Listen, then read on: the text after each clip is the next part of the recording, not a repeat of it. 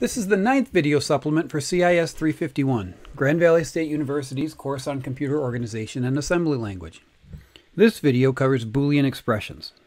So a Boolean expression is an algebraic expression, a sequence of variables and operators, that describes a circuit. The key to understanding Boolean expressions, of course, is to know what the symbols mean.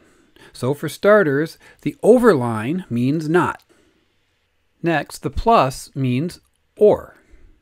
Now, it may seem strange at first to equate a plus with or, but let's think about addition for a second.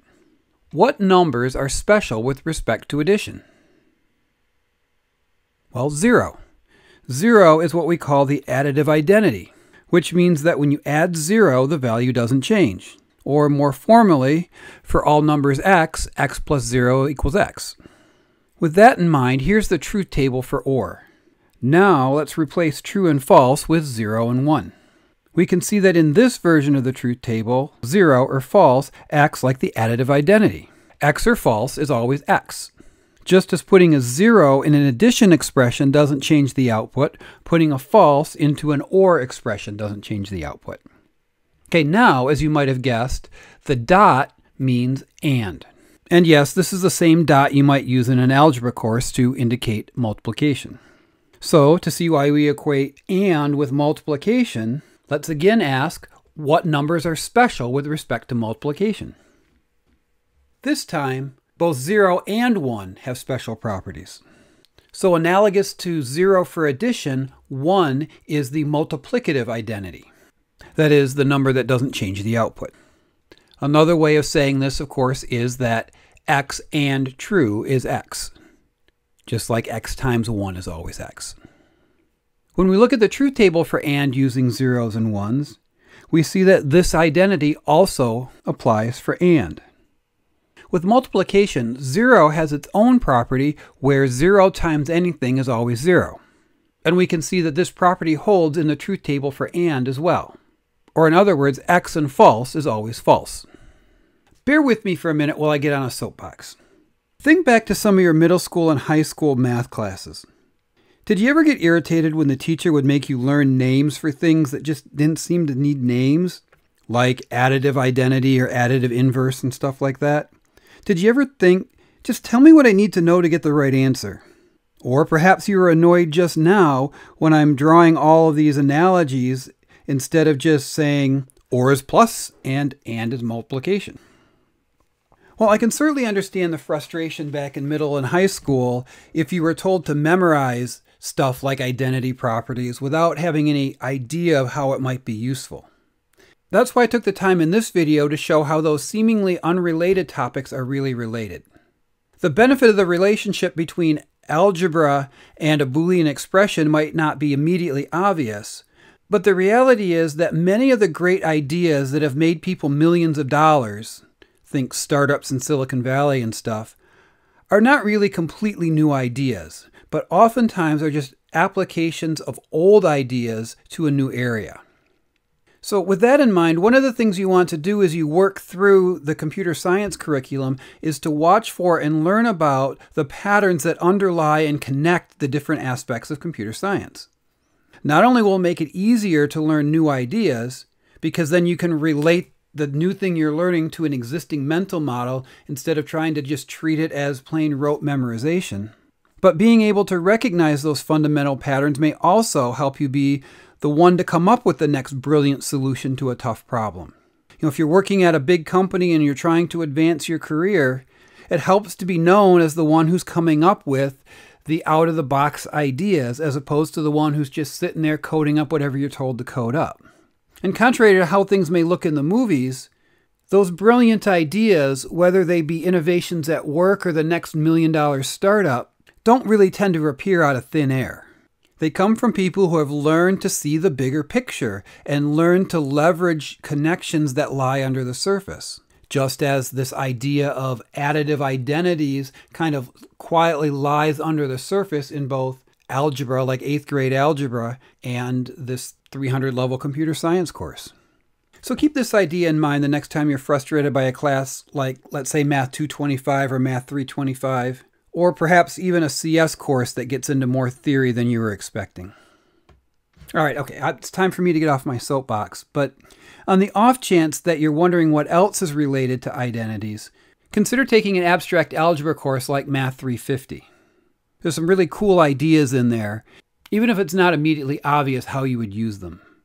And notice that the book on the right has a circuit diagram on the front. I haven't read this particular book, and now I'm kind of curious how circuits are coming up in their abstract algebra class. All right, that's enough of a tangent for right now. So let's get back to Boolean expressions. All right, so now that you know what the symbols mean, you can see how the expression relates to the diagram. So in this case, if we work from the inside out, we can see that the NOT gate is applied to the B first. Then the output of that NOT gate as well as input A are fed into the AND gate.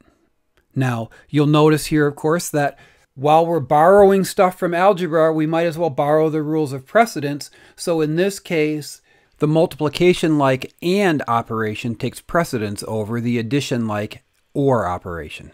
All right, and then the last step is to take the output of that AND gate together with input C and send it into the OR gate. Let me mention one other thing that's similar to algebra. It's pretty common to omit the dot and then use what is called multiplication by juxtaposition, which is just a nerdy way of saying that when you stick two things next to each other, you mean multiply. All right, so let's finish up with just a few examples. So here's example 1.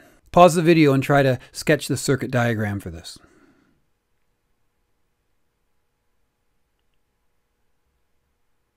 So here's what I got.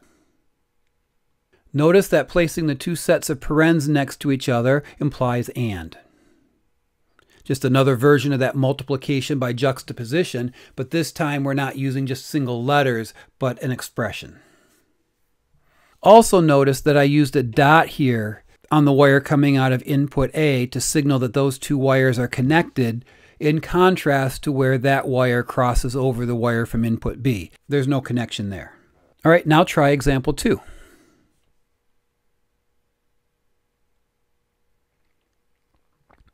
All right, here's one solution.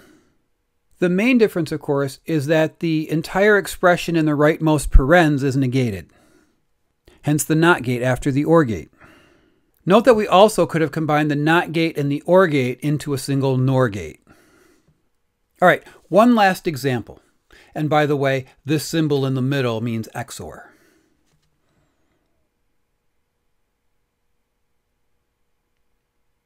All right, here's my solution. And in this example, the main thing to pay attention to is the difference between there being separate bars over A and B and there being a single line over the product of A and B. You'll notice in green, when they're separate lines, that means A is negated and B is negated, and then it's fed into the AND gate. Whereas when you have that line over the product of A and B, then you're negating the AND, which gives the NAND gate we see here. One last thing. There's a Boolean expression pattern that's so common that it gets a name. It's called a sum of products and looks something like this. If you were to evaluate this from the perspective of a high school algebra student, you would first compute all the products and then add them together. In other words, you're taking a sum of a bunch of products. In the context of a Boolean expression, you might call this an OR of ANDs. One of the reasons this pattern is so common is that it is precisely what you get when you use the big hammer method to generate a circuit directly from a truth table, as we see here in the running example from video 1. All right, now let me quickly wrap up by reminding you of what you should be able to do based on this video. First, if I give you a Boolean expression, you should be able to draw the circuit that corresponds to that Boolean expression. Or, in the other direction, if I give you a circuit diagram, you should be able to write out the Boolean expression that describes that circuit. Or, as a third option, I may give you a Boolean expression and just ask you to fill out the truth table that describes how the circuit corresponding to that expression would behave. Finally, I might give you a truth table and ask you to write out the Boolean expression in sum of products form directly from that truth table. Or regardless of the specific problem, just make sure that when you hear the term sum of products, you know what I'm talking about. All right, so once again, thanks for watching, and be sure to let me know if you have any questions.